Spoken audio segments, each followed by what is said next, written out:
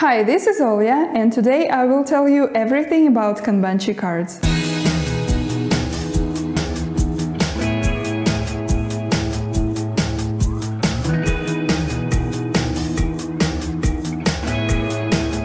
It's a big part, but if you want to know everything, then please be patient and you will be rewarded.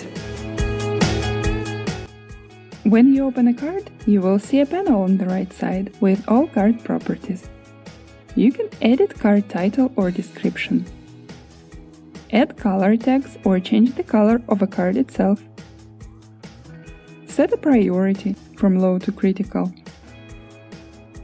mark this card as done when completing the task, subscribe to the notifications about the changes on this card, quickly move a card to another list on this board, assign cards to anyone that has access to the board, you will see them on the list.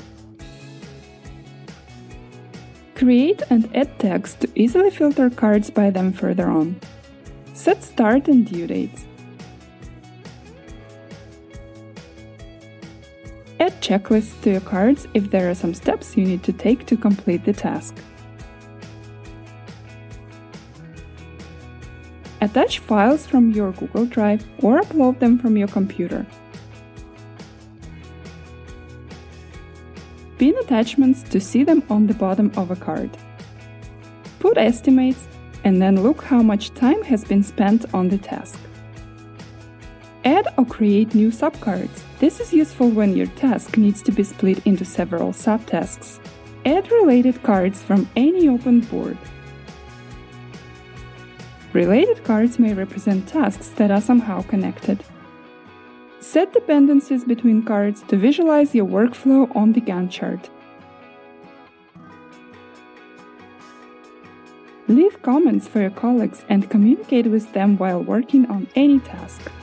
If you feel like you need more properties, please let us know. We are always open to new ideas.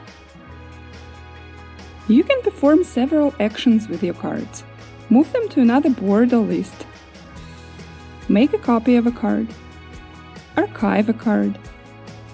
Save a card as a template to create the same cards in the future. Make it recurring if you have tasks that repeat regularly. Add a card to the Gantt chart. Get a link to a card. Print a card or delete it. You can minimize the panel with properties and actions to leave more space to the board itself. The card panel also has the Activity tab that shows you all activity on this card, who made changes and when.